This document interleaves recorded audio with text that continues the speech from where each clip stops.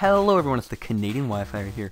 This is an OU battle. This is also video number 500 on my channel. I remember doing a 100th video special, and I believe I got around the same viewership as I did back then as I do now. But it's none the matter. This is an OU game. This is a really fun OU game. This is going to be a short battle as well. But the team I have here is one that I think tennis passed me a long time ago. I've been using it more and more recently.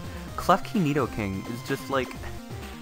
is really like two mons that are not like super common in OU, but goddamn they're good. KlefKing, I swear, every time I face a KlefKing I almost always lose, just because priority 2-wave and spike stack when it's against you is really hard to overcome in most situations. Other than that, I think it's pretty much just basic balance versus offense. You could almost call it offense versus offense, but I mean, he has a Pharaoh, I have a Hippo, whatever. Leads, I don't really want to be up against a lead Kelio. That would be a worst case scenario. Lead Lottie would be kind of nasty as well. I mean, I do have KlefKing, but in general, I'm just going to lead off with Tornadus because it's fucking Tornadus. It can knock off early on. It can U-turn off on other stuff. First turn, I'm going to knock off. See that his Tornadus is actually Life Orb, and luckily I did knock it off because despite me being Assault Vest, it's going to do a shit ton to everything. So now it's an itemless Tornadus. I'm going to go to KlefKing. On this turn, I go for a Spike, predicting him to switch out because, I mean, you know, I could easily paralyze his Tornadus with a priority Thunder Wave. I figured he'd switch out. Unfortunately, he makes a very ballsy play early on and stays in, and 2 KOs my KlefKing, which is terrible for me. And then I make the play of going for Thunderbolt instead of Volt Switch because I know I'd outspeed anything that comes in and Volt Switch off of it after, but, you know, I have to switch into Latios now as opposed to having a switch in, so a little bit disappointing to start off, but I'm going to be able to go back to Torn as he goes to his own Torn.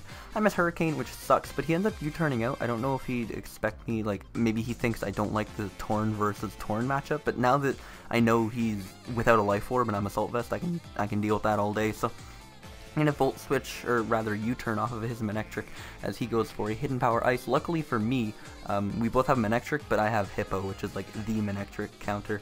I go for Stealth Rock, risking the 3-hit KO if he were to actually stay in. I knew he wouldn't stay in, and I've been playing pretty aggressively all game, so I'm able to get my rocks up. I assumed this Lottie would go for Defog, you know, because I just set up 2 layers of hazards and he had a free turn, but he ends up opting to go for Psyshock, predicting my Torn. I mean, it's not a terrible play because it gets it low, but I'm able to U-turn off of whatever he wants to come in. Ends up being the Manectric, and because I end up critting him, it's just, you know, it's fodder at this point. I can go to my own Manectric. Unfortunately, I lose the speed tie, but what can you say? He was dead to hazards if he switched, and I can just go back into my own Torn and regenerate a little bit more HP. Goes to T-Tar. I know I'm faster than even Scarftar, so I don't have to worry about that, and on top of that, I also have Superpower, so, you know, T-Tar is just dead when he brings it in. Pharaoh comes out. It's not even worth U-turning off of because of Iron Barb, so I'm just going to hard switch out to Manectric, get the Intimidate, try to live a Gyro Ball, but he ends up going for Power Whip, predicting that, which is a very nice play.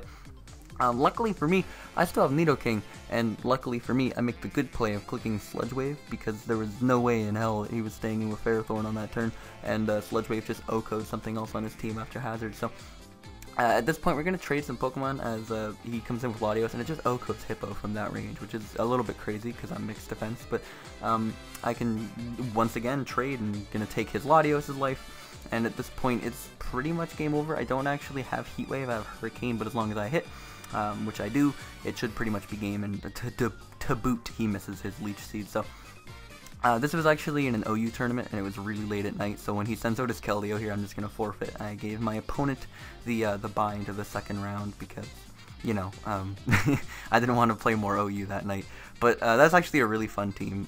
Link will be down below. I've been using it a lot recently. Like I said, just something about Nidoking and KlefKing together. Like, Nido is a fantastic switch into Clefable if you've never used it because it's immune to T-Wave, it resists Moonblast, and Sludge Wave just OHKOs it. On top of that, KlefKing is a great switch into, like, Weavile, Lotties, obviously, etc., etc. And, priority T-Wave is something they don't really appreciate, believe it or not. Outside of that, the team's pretty standard, and I quite enjoy it. Anyway, that's going to be it for this video. Expect CCL stuff going up very soon. I currently, right now, I'm not going to spoil it because, you know, I've already played all the games, but there are plenty more CCL games coming your way, and they're all really interesting, so definitely keep your eyes peeled for that. In terms of just general OU, I have a live coming soon as well, so look out for that, and I hope you guys enjoyed. Bye!